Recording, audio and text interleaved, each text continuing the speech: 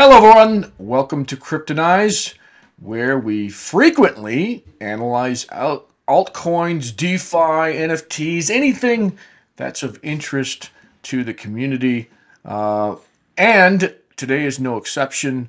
We're going to talk about a project that's launching called Banned NFTs. And joining me is one of our usual suspects, Barnaby Anderson. And I don't think, Barnaby, we should go through a long intro of who you are, but maybe just some background on yourself and what Banned NFT is. For sure. Great to be here again, Mark. It's always fun to be on your show. And you and I go back some years. And I think actually our connections originated from Davos. And I was over there speaking about putting actually on a crypto conference back in 2018. So, you and I were like OGs in the space. I've been in essentially, my whole career has been about e-commerce since the early mid-90s. That's when I just have been obsessed about everything tech and money and selling online. And obviously that led me into cryptocurrencies. Started looking at Bitcoin in 2011, didn't buy it. But basically I was just fascinated by the technology. Eventually I just pivoted everything I was doing from 2016 into crypto, and then became obsessed with DeFi and had to start building up my own platforms, and then eventually NFTs. And that is what led me to being the co-founder of Banned Royalty, which is basically the umbrella of Banned NFTs. So myself and Noble Dracon, we've been working together for a few years now on different NFT projects that we've been launching. And he comes from a hedge fund background and a lot of finance background.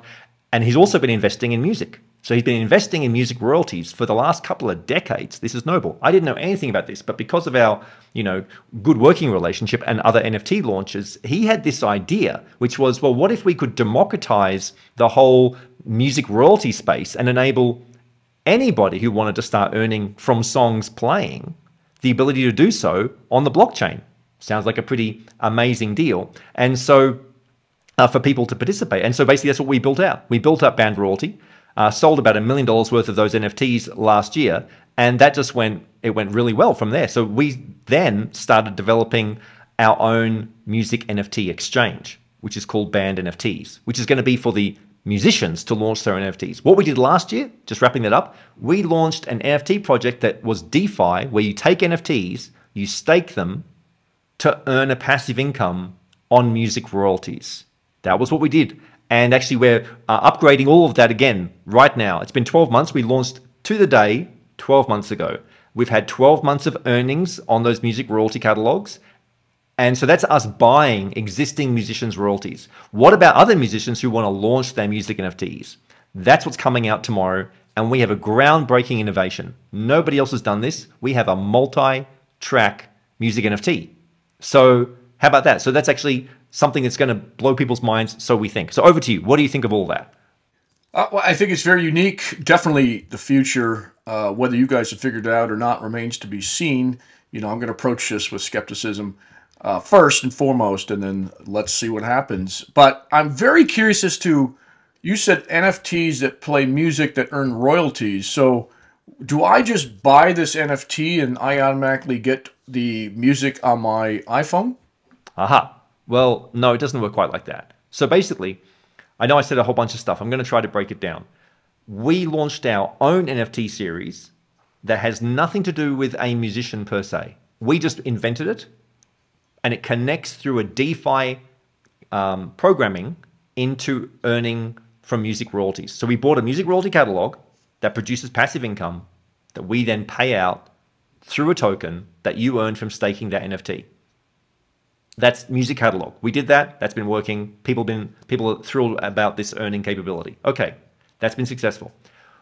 Now we're launching that musicians can launch their own NFTs. So you as a musician, you want to make your own NFT, you want to push it out to your fan base, and it could have its own functionality. Maybe they connect up to ticket sales for your concerts. Maybe you get merch. Maybe you get a backstage pass. Maybe they get to ask you private questions in a private Zoom. You could add all these functions, you being a musician, to launch your NFTs, or just the pure collectability. So we've got Andy Case launching tomorrow. She's got 1.5 million fans, and she's only launching 777 NFTs at about $100 each, 0.03 ETH. So she's got this big fan base. So what is cool is that people in crypto often like to buy what is first. What were the first NFTs that were ever launched? CryptoPunks. They're like $1 million each now. They were given away for free. So because they are the first, that's the only reason they trade for $1 million. Well, tomorrow we launch the first ever multi-track music NFT. So what does that mean? That means that you've got multiple music files, multiple MP3s. It looks like Spotify. Basically, I can pop it up and show you. It's very, very cool. So this is the bandnfts.com. This is our featured artist, our first artist up there, Andy Case. Her drop is April 21st. And here are the next ones coming out. Every week, we're launching another music NFT. So what does that mean? Well, when we click on it, you can see that there are these two tracks. Now, does this interface look pretty familiar to you? It should look like Spotify, yeah? How do you get it to your phone, though? This is also mobile. This is also works on mobile. So, but I'm going to show you. I click on this and get ready for a track to start playing. Please don't call me crazy. That's the first one. What about the second one? I think I'm good. You better praise me. You better get down. So, that is how it's a multi-track. And yes, they are actually, it's a single. So one is a radio edit, the other is the original.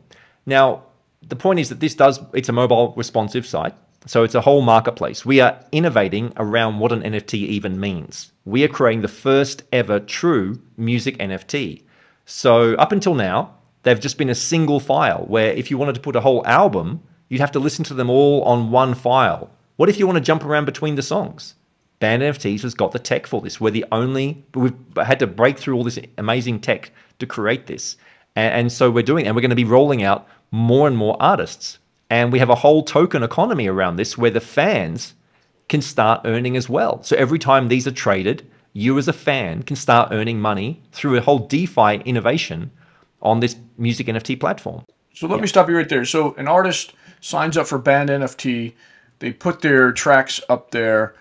How is the determination of royalties determined? Is it through the trading and buying of NFTs? How does that work? So I just wanted to clarify. So there are no royalties connected to these NFTs. There's none. So what I talked to you about before was a catalog that we are buying. I know. See, here's the thing. Guess what? The music industry is a bit confusing. We've got two halves to the band business. First half, we go and buy music royalties, and then people can earn from those every time those tracks play. That's one thing. Second, artists can choose to launch their own NFT just as a digital collectible. It's just a collectible. It's like a signed autograph. Now, if the artist so chooses that they want to include in that royalties, we'll be opening that up as well. That'll be a whole other kind of product. These ones here are just purely collectible items. They have the cachet of that. There's only that many. It's no different from a signed album. If you've got a signed album, wow, there's only like 1,000 of those or whatever. That's what these are. And each of these are unique, and they have multi-tracks. How has it become a unique NFT? Well, in this example, there's only going to be 777.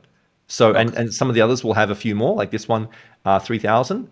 So that's the limit. So each of these artists is issuing that limited supply, and that's all that's going to be available ever from them for that one track. And some of them will put out an album. These are singles that they're launching, but some of them are going to be putting out albums. And each time they do that, that'll be the only issuance of that particular track as an NFT. Got it. Okay, so these are unique. They're like limited edition, basically. And the artist's hope is that they become more valuable over time. Do they participate? Does the artist participate in any sort of upside, or is it just, I sold all the NFTs, I'm done? Well, basically, each one actually provides further additional airdrops. We've built it so that when you buy one of these NFTs, that artist then provides further NFTs from that particular one. It's an innovation around you buy one, and now you're going to get like photographs from the studio room, signed autographs, basically a series of, and even other tracks that are going to come off that one purchase. All of those being collectible items. And so this is an innovation. We've not seen anybody else in the marketplace create a true music NFT marketplace that behaves like Spotify or like any of those, except now we're creating a differentiator between just the playing of music, which has now become free. You know, you can go and listen to any track you want on Spotify, YouTube, Apple Music, etc. So suddenly, for the first time in the last 10 years, the economics of musicians earning money from the playing of music has disappeared. That's why they're earning so little. Like, I don't know if you realize this, but to make the minimum wage, you have to have tens of millions of plays. So only the biggest artists get that. So some of them actually who get like 40 million plays, they earn $2,000. So imagine that would have been a platinum selling album last century. And now Wow. you can get 40 million plays and get $2,000. So the So whole where are economics. they outside of band NFTs? Where are they getting their income then? Is it from going on tour? Yeah, They that's got it. more So the fans? musicians, all their income is basically dried up.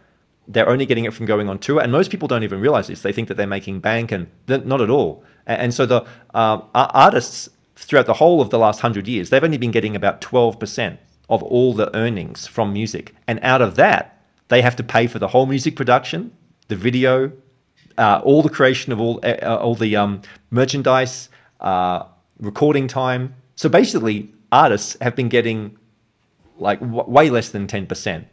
And the studio, the labels, etc., and all the execs, they're making all of the money.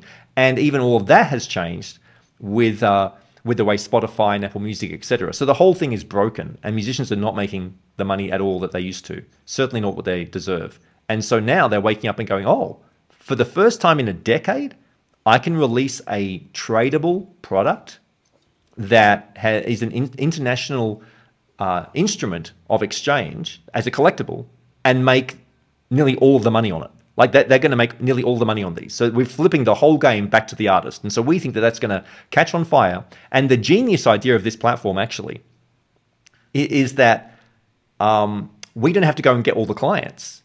Each of these musicians, they have the fan base. So Andy Case is letting all of her million fans know they're going to come here. And so does the next one. So does the next one. We're talking to some huge artists right now in the fans in the tens upon tens of millions that are so excited to be launching their NFTs. We are doing this little beta test right now. It's basically the prep. The launch starts tomorrow with these artists just to show everybody how it works. Then we're going to have some of the biggest names coming on. And everybody who buys the band royalty fungible token, you'll get that token. You can stake it on this platform. And you'll start earning a passive income on all the trading happening. So remember that OpenSea is doing $200 million per day in JPEG trading. Don't you think that the whole music industry might be more of interest? Those are just JPEGs with no backing, no utility, no functionality, nothing. And yet people are trading and buying them. What happens when music fans wake up to buying limited collectible items off their favorite artists? That's going to blow Yeah, people away. and they're NFTs and digitally tradable, and there's a marketplace for it. It's a great idea. I'm very interested to see how this plays out. I mean, I would be shocked if Spotify or an Apple doesn't, try to steal this idea and run with it. So I hope you're well ahead of the curve, and it looks like you're ahead of the curve. Yeah, I don't think they will be able to. And also, we've made this fully interoperable with OpenSea. So the totally other game-changing element is not only can you buy these NFTs here and play them, they'll also be tradable and playable on OpenSea. So all of this is built upon open standards, and this whole multi-track element is patentable, and we are taking this all the way because nobody's got anything like this. And yeah, you're saying that people are going to get interested, but nobody's been able to crack this so far, and they haven't built out. We've been developing this for a year, and if you go over to bandroyalty.com, you can get our white paper, find out all about the tokenomics and how our whole ecosystem that drives with our 3 tokens. Basically, you get to earn across multiple aspects, from playing music to trading music to backing artists. It's going to be a wild ride. All right. Well, is there anything else, Barnaby, that we need to know about band NFTs? Anything that you want to bring up before we wrap things up? Well, just head over there now. Grab the. I recommend go there tomorrow. Register on the site at bandroyalty.com, but also bandnfts.com, so that you can be alerted to the next drops. Grab one of Andy Case's NFTs. We've also got a strictly limited supply of only 3,000 foundation governance NFTs that give you earnings across the whole music catalogs. Only 3,000 of those, and they're not cheap. They start at 1 ETH. So there are still some available. So I recommend go over there and check out the economics, the whole tokenomic structure. And if it lights your fire, if you go, wow, I like this, I can see that music. Because some people are saying that 2022 is going to be the year of the music NFT. And as artists are starting to wake up that they've been so deprived of income. So next step. They know they've been deprived of income. It's like, okay, is this the right vehicle? That's what they're going to evaluate it as. And you know how this works? It's all about trust and who you know. So once some of the artists start coming over, you know they're going to tell their buddies. Yeah, you just need like a Kanye to jump over. Then Dude, we are working with. I can't say. I mean, it's very exciting. All right, good. With that, let's wrap things up. Barnaby, really appreciate you being on the show. How do people reach out to you? They can Barnaby at bandroyalty.com. There you go. Thank you.